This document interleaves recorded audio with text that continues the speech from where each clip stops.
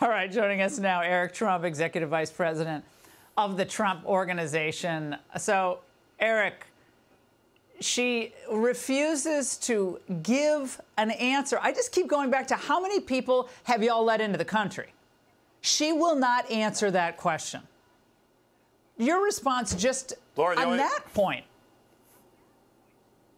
I mean, Laura, the only thing that's very clear, using what she said over and over again, I've been very clear, is why she hasn't done an interview in 46 days, because she can't answer these questions, right? I mean, that was so apparent tonight. Brett asked her a simple question. Do you support, sex changes for illegal incarcerated immigrants? Yeah, we're going to get Brett, to that. I'm going to follow the law. No, do you support it? You know what Donald Trump would have said? No, I do not support it. Brett, I do not support it. That's what Donald Trump would have said. And she's wandering all over the place. Then she gets out that, yes, border security is very important to me. If border security was so important to you, why did you fly 320,000 people on private planes into airports all across the country in the middle of the night? If border security was so important to you, why did you sell the border wall, meaning the slats of steel, right, that my father had built?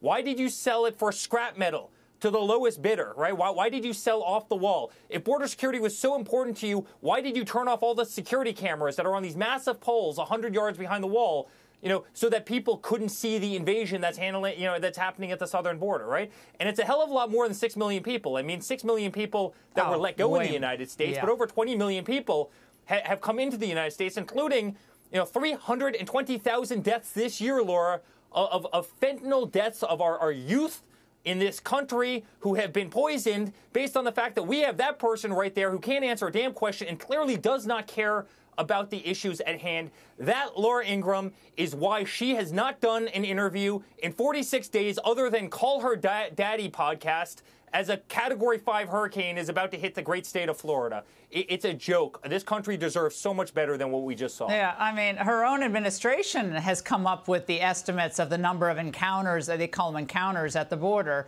But she, again, I'm just going to go back to this. This is a very important point. She knows that that is horrifically damaging to her campaign. When Americans see that migrants are getting stipends, monthly stipends, as we have veterans living on the streets in the United States of America, as we have families who can't afford to, pay the interest on their credit card or a car loan.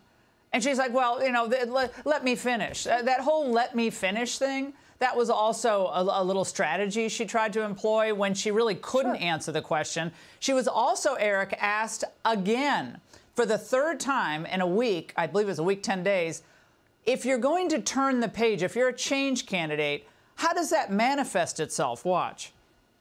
So you're not Joe Biden, you're not Donald Trump, but nothing comes to mind that you would do differently? Let me be very clear. My presidency will not be a continuation of Joe Biden's presidency. And like every new president that comes into office, I will bring my life experiences, my professional experiences, and fresh and new ideas. I represent a new generation of leadership. Again, falls back on bromides and cliches. A new generation of leadership, Eric Trump. Laura, her generation of leadership destroyed one of the greatest cities in America, which is San Francisco. Every company has left. Every bank has left. Elon Musk just left. There is no industry anymore there. You can't afford to live there. It's the most expensive city by far in this country. You can't walk down the street without getting robbed. You can't walk down the street without stepping over a hypodermic needle or walking through a homeless camp. She destroyed one of the great American cities, and this is her, the next generation of leadership. If the next generation of leadership is what she did to San Francisco, then every single American ought to be absolutely petrified, and I think they are. The other question she couldn't answer, Laura, is why didn't you blow the whistle on Joe Biden? I mean, you were with him every day for a period of 4 years. You lied to the American people over and over and over, said that he was a wonderful president, that he had his cognition there. Clearly, the guy does not have. Why did you lie to the American people? Let's play that soundbite and finish it on the other side. You told many interviewers that Joe Biden was on his game, that ran around circles on his staff. When did you first notice that President Biden's mental faculties appeared diminished? Joe Biden, I have watched from the Oval Office to the Situation Room, and he has the judgment and the experience to do exactly what he has done in making very important decisions on behalf of the American people. There were no concerns raised? Brett, Joe Biden is not on the ballot. Okay, that's another tactic. He's not on the ballot. We didn't say he was on the ballot. We asked a simple question. When did you notice that he was in decline? Because you're saying that Donald Trump is unhinged and mentally unstable. How do you have any credibility in questioning his instability or supposed instability when you wouldn't speak up against Joe Biden? Well, I mean, this is the problem. They're pathological liars, Laura. I mean, this is also coming from the person who said that, you know, she worked at McDonald's and she was sweating there. It was so hot over the grease as she made French fries when she never worked at McDonald's. This is coming from the same person who picked a running mate that said he was in combat in Afghanistan when the guy never went to Afghanistan and never went into combat. I mean, you know, this is the same person that said that they would absolutely ban fracking in Pennsylvania. And then she comes out and says, yes, I never said that. I think fracking is a wonderful thing. You know, she said that's 5 years ago. She said, yeah, but she said that's 5 years ago. Brett brought up all of her old positions, and she said, well, that's 5 years ago. And she said, we're going to follow the law. Yeah, so, she kept saying, we're going to follow the law. So they make up Laura, the you're law. telling me that the person, sure, they just have no conviction. So that's fine, too. I mean, you kind of flutter in the wind. You don't know the president that you actually get sitting behind the Resolute desk in the White House. That's not what American wants. I mean, there was nothing about that interview that showed any kind of strength, any kind of backbone. I mean, you know, there was nothing that was said from her in that interview. I mean, it was just the same sound bites that, frankly, she's been mocked for saying over and over and over. Yes, we're going to turn the page. Let me be very clear. Donald Trump is a bad... I mean, Laura, it is so sad. We deserve so much better. Our country is falling apart. Our economy stinks. Everything's too expensive. Taxes are destroying this country. Manufacturing's leaving this nation. I mean, nothing's working in this country, and that's the interview you get. And then she says she wouldn't do anything different than Joe Biden, even though she's sitting 3 feet away from him in the office of the vice president, you know, which is about 3 feet away from the Oval Office. So she backs everything he did, but yet she's a different person than Joe.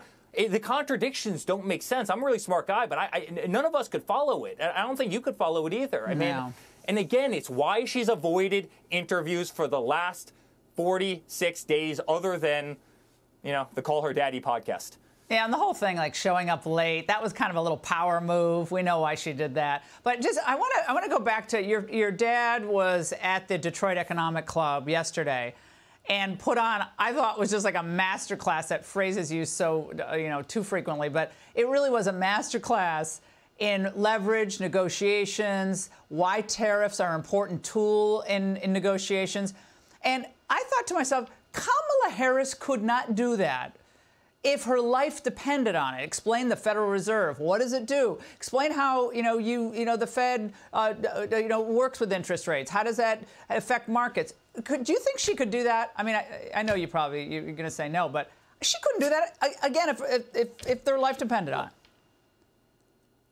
Well, I mean, Laura, she's never actually had a real job, right? I mean, she's been in the federal government her entire adult life. She's never signed the front of a check. I mean, she's never run a business. She's never actually had to be on the receiving end of the very policies that she puts in. I mean, she wants to, you know, have a tax on unrealized gains in this country. I mean, congratulations, everybody in this country is bankrupt. I mean, you again see her policies for San Francisco and how damaging they'd be. I was so proud of my father. I mean, that whole audience, they were standing up. They were, they were clapping. I mean, he's 100% right. He's been right about tariffs, and it's the greatest negotiating tool in the world. Don't take your companies out of the United States. But she couldn't talk about it. By the way, aside from... Of course she couldn't. But aside from don't take your companies out of the U.S., we're also going to make the United States the most business-friendly place in the world, right? I mean, we're going to have the lowest taxes, the best business environment, the lowest regulations. We're going to bring the wealth of the world to the United States, right? And we're also not going to allow, you know, countries around the world to rip us off. I was so proud of him yesterday. I thought he was awesome. And it was positive. It was very positive. It was like, we're gonna rock this and have fun doing it, Eric. This was wild, but I enjoyed watching this because the contrast between Trump and her, I mean, it was phenomenal. All right, thank you, Eric. Hey, Sean Hannity here. Hey, click here to subscribe to Fox News YouTube page and catch our hottest interviews and most compelling analysis. You will not get it anywhere else.